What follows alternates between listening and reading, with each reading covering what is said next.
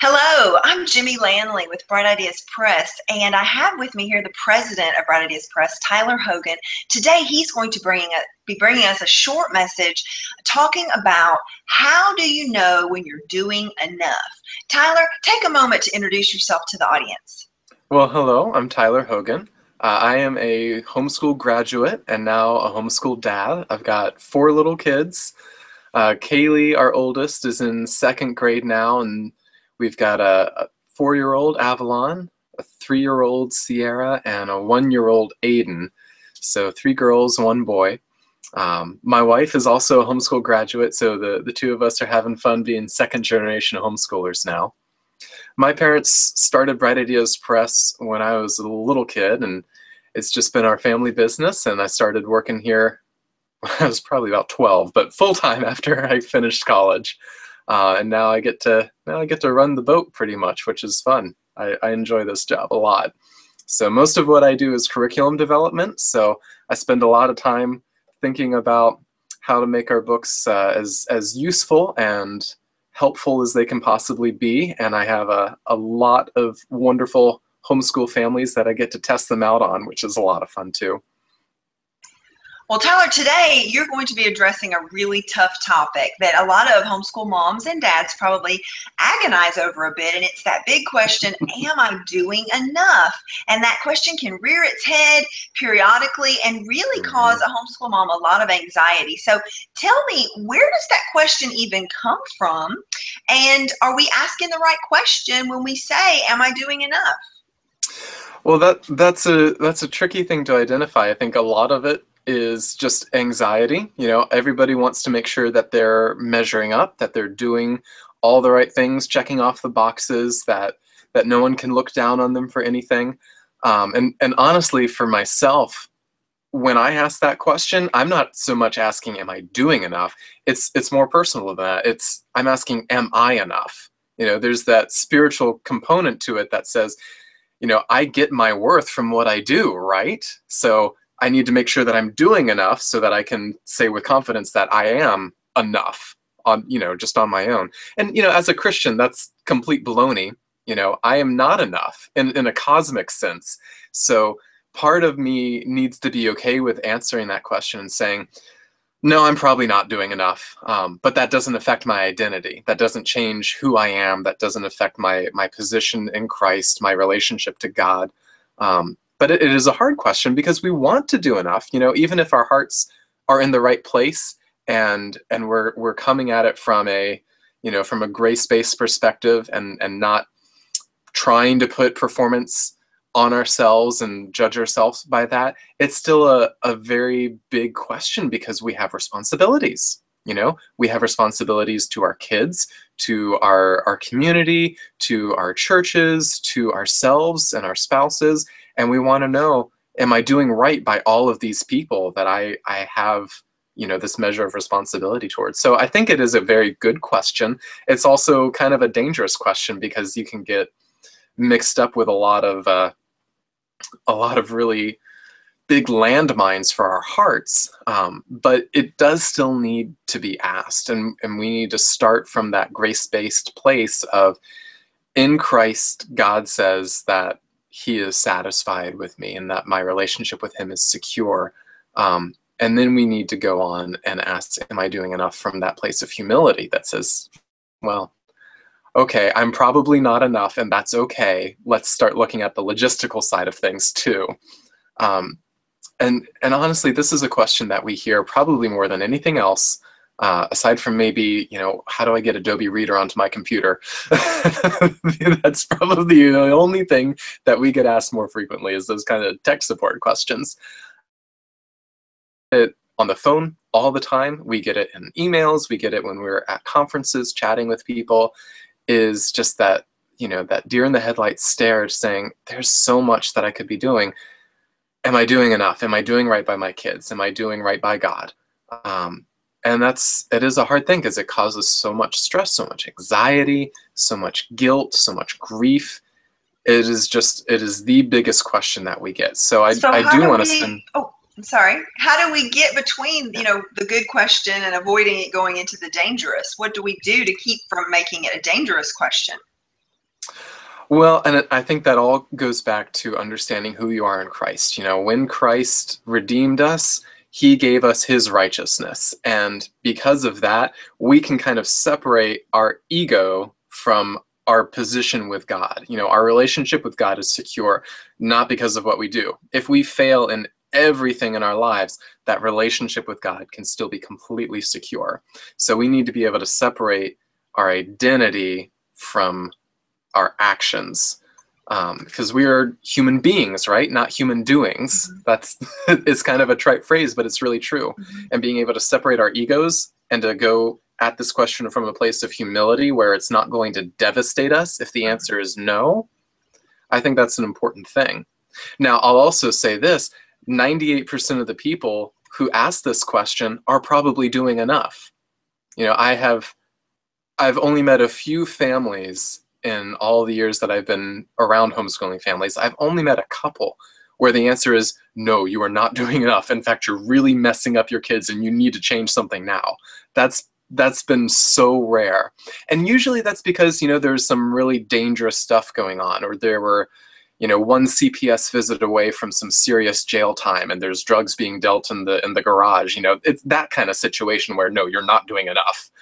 But for the people who are asking this question, they probably are. They're probably doing just fine. And just the fact that you're asking is a great indication that you're at least on the right track. And maybe you need to tweak some things, but that doesn't mean that you are, as a person, insufficient and not enough as a mom, as a teacher, as a spouse, as a parent. Those kinds of identity questions are very separate from this performance question of am I doing enough? Does that make any sense? It does. And so tell us about the performance side, because aren't there things we actually can use to measure our performance and our children's performance? There are, yeah. And if you've ever had a chance to look at a good scope and sequence, those are incredibly useful. And you can just Google, you know, homeschool scope and sequence for any age group or any subject matter, and you'll find 91,000 results. And some of them are going to be from textbook publishers like Bright Ideas. Some of them are going to be from homeschool moms who blog. Some of them are going to be from education specialists. Some of them are going to be people linking to Common Core standards. And it's up to you as a parent to decide who you're going to listen to when it comes to those sorts of things. But I find that scope and sequences can be very, very helpful tools. Now, they are generic. You have to make them fit your family. You can't just use them as they are. I've never seen a blank piece of paper like that that's just worked perfectly without someone doodling all over it first. And in high school, you know, you usually don't find as many scope and sequence kinds of materials for high schoolers. But a good place to start would be, you know, what are your state's graduation requirements? What kinds of classes do you have to teach to graduate? That's a starting point. And from there, you can start tweaking and massaging and saying, yeah, we want to make sure that we do this way. We want to do extra here, maybe minimize that, meet the basic requirements, but that's not our focus. You know, those kinds of tweaks are super important because, I mean, like I said, it's just a framework. It's just a skeleton. And if you're building a house, you need more than just the frame. So get a good scope and sequence. Absolutely. Do some searches, read up online, do your homework, do your research, find out what the standards are. But don't stop there. You really do have to personalize it. And there's a lot of different ways to personalize those kinds of things. You have to think about not just, you know, and I'm thinking about particularly with high school here, you know, if you look at your state graduation requirements and say, okay, you need to get 3 credit hours in math. Well, I mean, okay, that's something. But well, what does a credit hour mean? And what do those particular math subjects need to entail? Am I doing algebra 1 and 2 and geometry? Or do I need to get calculus and trigonometry in there too? Does consumer math fit in there? I mean, there's still options. It's not just, yes, here's what every single high schooler is going to have to accomplish. That's been tried, and that usually doesn't work because people are unique. I think back to when I was doing math in high school, and I did 4 years of math, not because I was really good at it, but because it took me a long time to get the concept. That was something that we had to tweak. I only got 3 credits because it took me 3 years to get 2 years worth of algebra done. I was slow on that. And then my last credit was consumer math. So my geometry was very lacking, and I never took calculus, and I never took trigonometry, and that was okay. I still met my graduation requirements.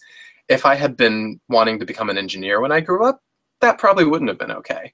I probably would have needed a lot more in the math and science department, but I was a theater major, so that was fine for me.